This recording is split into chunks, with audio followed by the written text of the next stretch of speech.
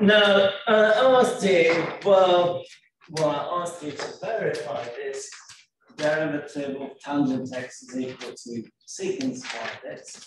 If you had started, where would you start?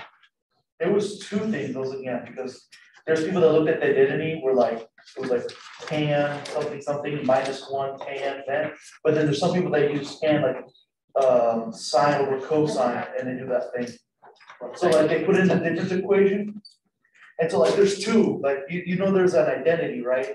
Yeah. And so for x plus h they put in the identity, and then for another one someone put sine over cosine for x plus h. So which one is it? Neither. I'm going to do it in an entirely different way.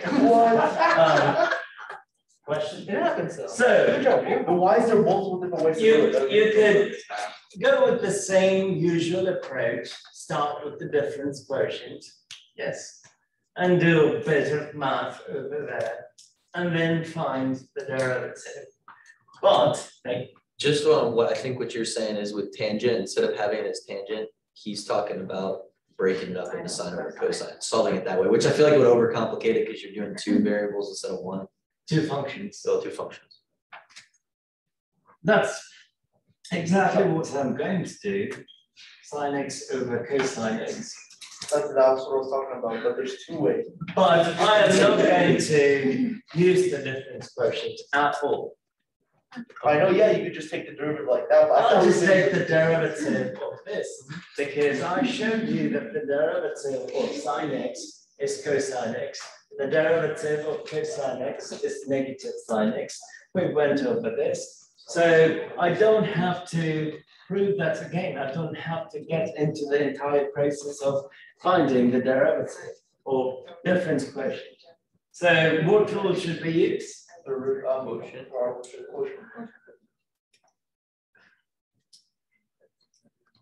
So u is cosine x. U is sine x. V is cosine x. U prime cosine x. V prime negative sine x.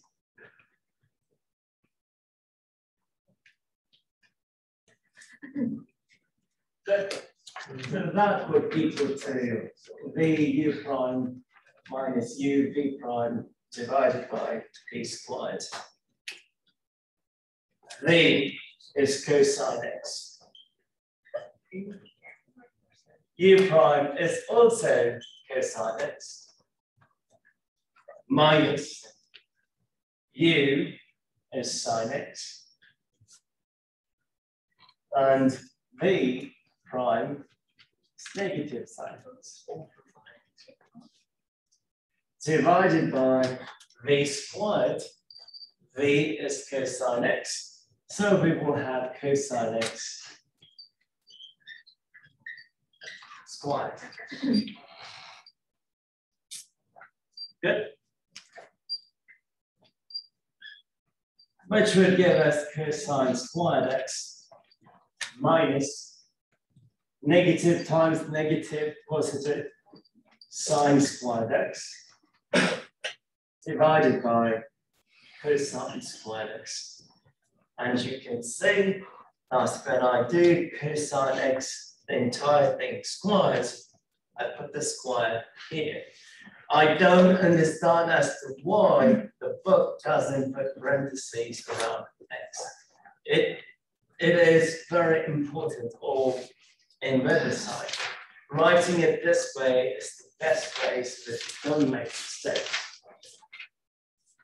And the most common mistake that students would do in that step is, instead of writing it this way, you'd write it that way.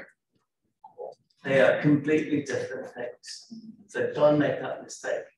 So the x being, I mean the square root being on the outside or like right in front of x is the same thing.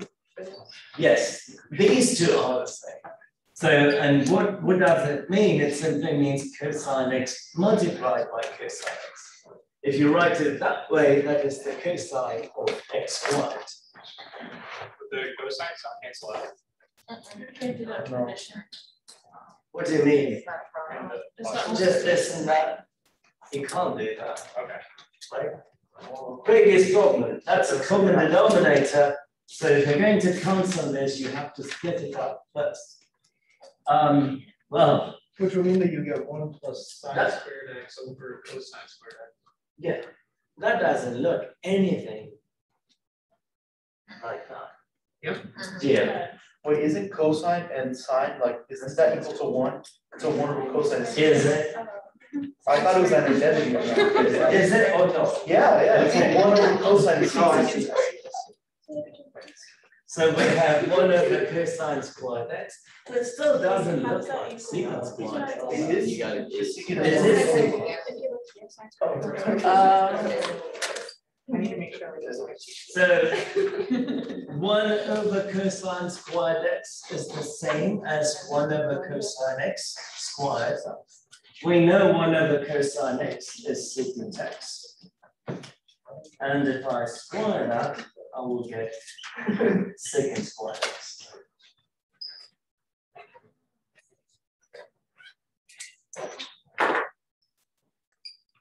So u is e raised x, v is sine x, u prime is e raised x, v prime, derivative of sine x, I just wrote it, what is it? Sine x, cosine x. We just use the formula now. Cosine x.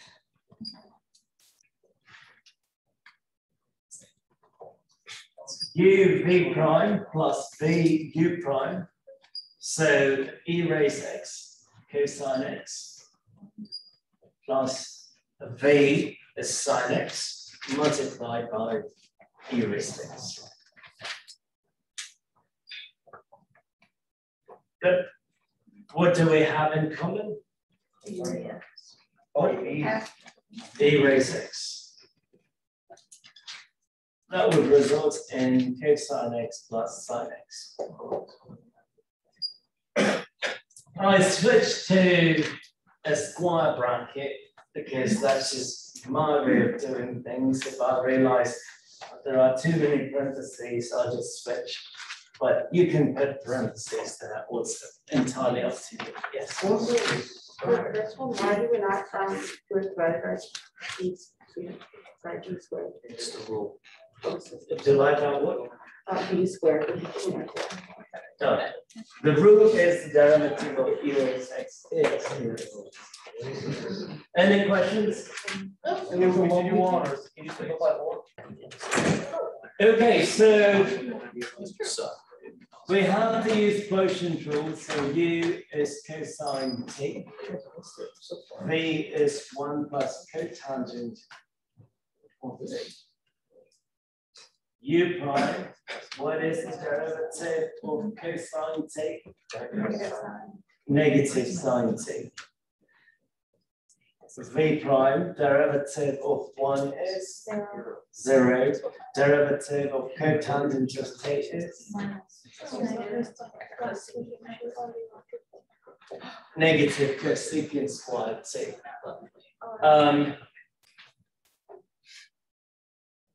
So f prime of t would be v u prime minus u v prime divided by v squared.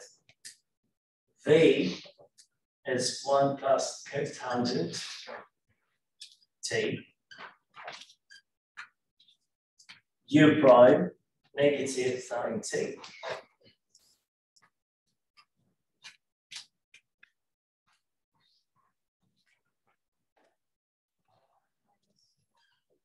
Minus u cosine t multiplied by v prime negative cosecant squared t.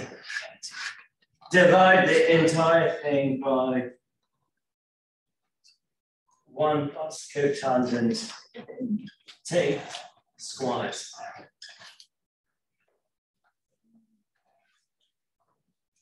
Most of you got to that part, which is a great thing. Now, where do we go from here? Ask yourself this question: Is it possible for some form of simplification?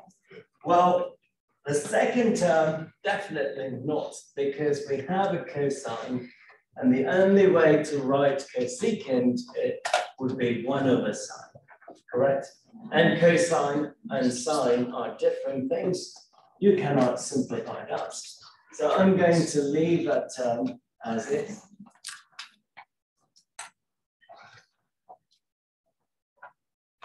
Good. Distribute the negative sine t.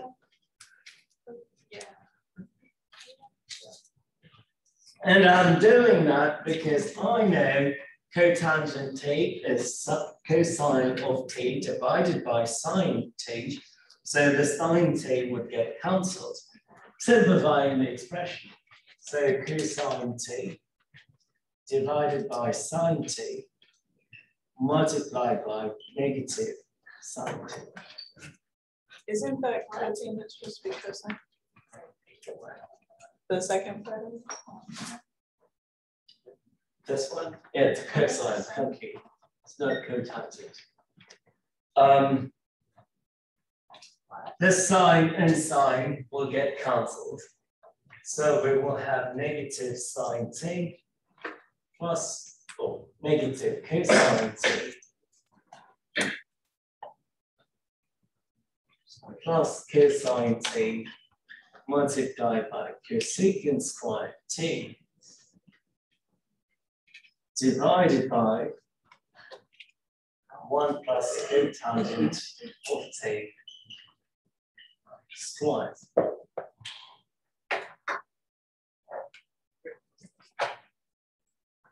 This was my thought process.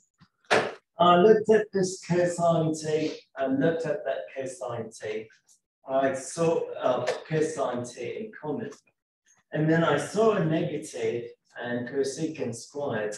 It immediately clicked and I thought, there is an identity that I can use here. So the identity is this: 1 plus cotangent squared x is cosecant squared x. So if I rewrite this, cotangent squared x would be cosecant squared x minus 1. Do we agree?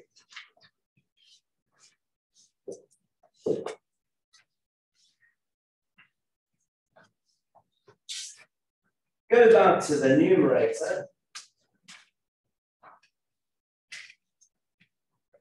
Negative sine t. I have negative cosine t. If I simply pull a positive cosine t up, I will be left with negative 1. Cosecant squared t will remain as is because I pulled cosine t out. So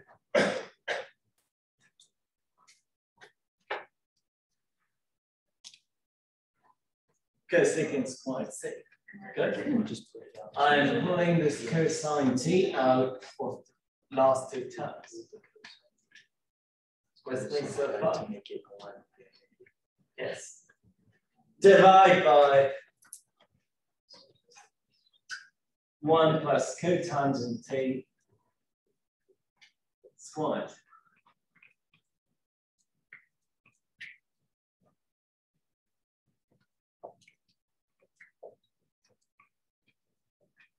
But what is cosecant squared t minus 1? Cotangent squared. So I'm going to replace that part by cotangent squared.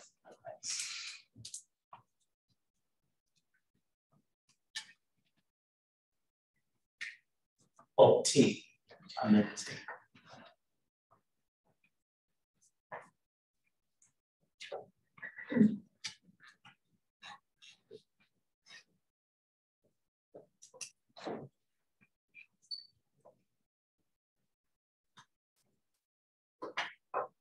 You can leave it at that, unless you want to convert the cotangent to cosine and sine, convert that to cosine and sine, simplify further. Don't get into all that. This is good enough. Yes.